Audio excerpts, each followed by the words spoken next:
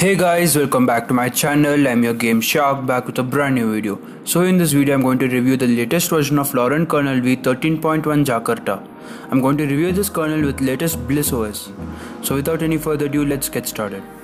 Mentioning my name, we don't like what you I don't give a fuck. Y'all can suck my dick. I'm making pesetas while they're talking shit.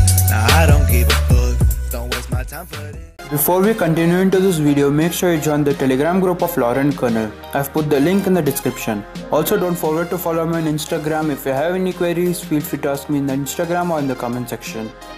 As you can see, I'm in the latest version of Lawrun Kernel v13.1 Jakarta. I'm currently using overclock build with 60Hz display. I'm using Bliss OS latest version.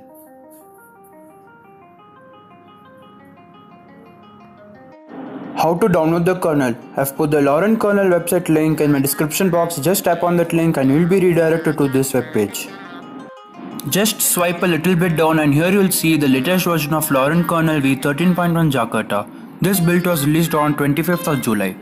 Just swipe a little more down and here you'll see the changelog, and the major fixes are fake temperature, splash loop and phone not charging while playing, fix high active drain and fix network signal guru.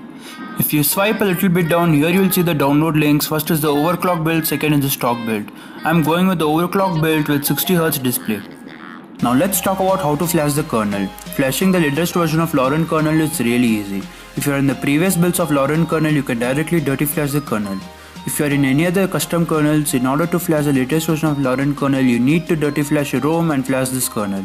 Now talking about a new option while flashing this kernel, there's an option called RAM disk. RAM disk basically tweaks your performance to a greater extent. In order to get the best performance in this RAM disk, you need to clean flash your ROM.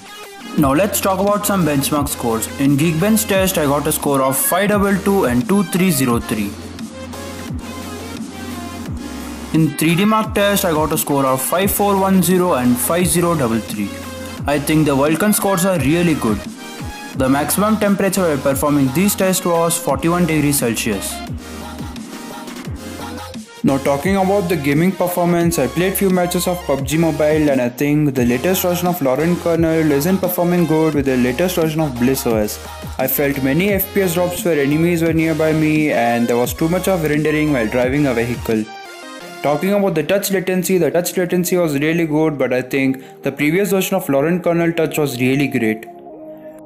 Now talking about the battery backup, in normal usage the active drain was up to 7 to 8% per hour. And while gaming it rises up to 28 to 29% per hour, and the maximum temperature I got while gaming was up to 43 degrees Celsius. I hope you found this video helpful. If you liked the video, don't forget to like and share and subscribe to my channel. I'll see you guys in the next video. Until then, take care, bye bye.